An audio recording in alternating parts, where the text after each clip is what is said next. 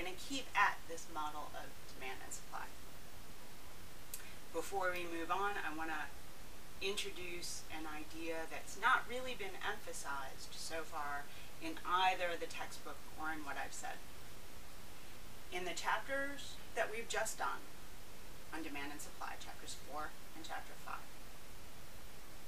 the kinds of markets that we're looking at are a very specific kind of market. They're markets that we call competitive markets. Competitive markets are markets where there are lots and lots of buyers and sellers. The product that's being bought and sold is all alike, homogeneous. So you don't really care when you're a buyer whose product you're buying.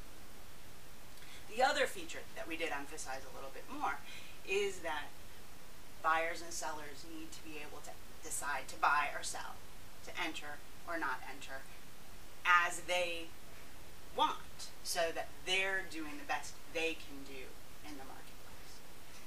So these kinds of competitive markets we saw have an equilibrium where the marginal benefits of buying something for the last consumer equals the marginal cost for producing that last unit.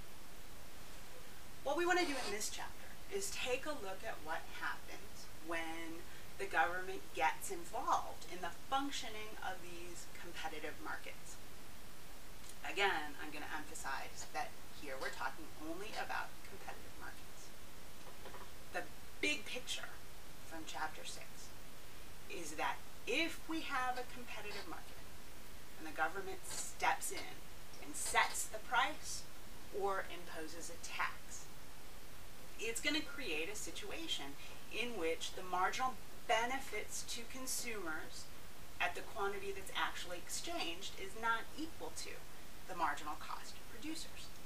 And we know that if the marginal benefits don't equal the marginal cost, we're not going to be getting the most we can out of this market. That's the big picture. Marginal benefits have to equal marginal costs to get the most we can out of markets. And if the government steps into a competitive market, they're going to mess that up.